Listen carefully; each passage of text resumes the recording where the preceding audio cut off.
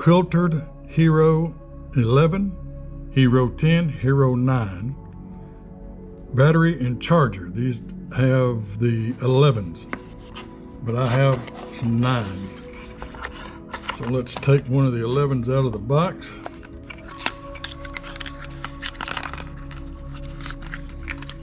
They come in these handy little plastic carrying cases. Well, that's the 11, and here's a battery from the GoPro 9. So we don't need to open that box. Let's pull out the charger. Channel 2 uses this micro USB. Channel 1 uses the USB-C.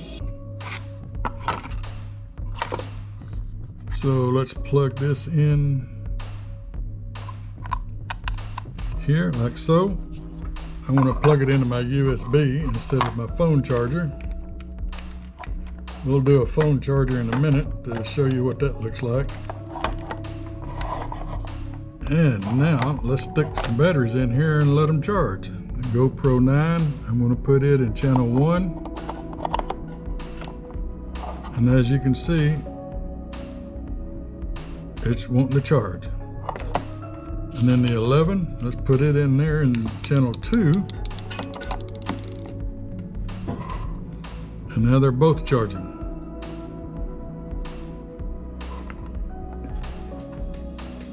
And give me just a moment.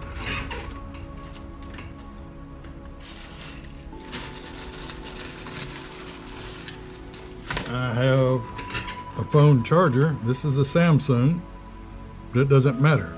You plug this into the wall.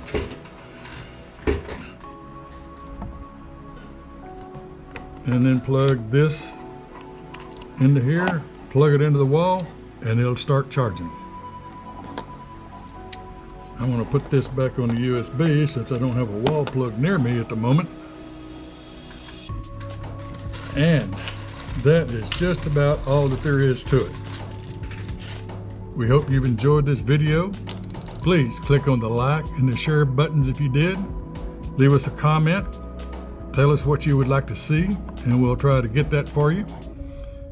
And until next time, which will probably be how to change the rollers in the iRobot Roomba J7.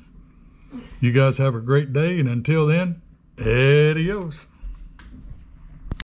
We'll be back in a few months to explore how the batteries in the charger acted and what problems, if any, we experienced and our recommendation. Meanwhile, you guys enjoy and have a great day.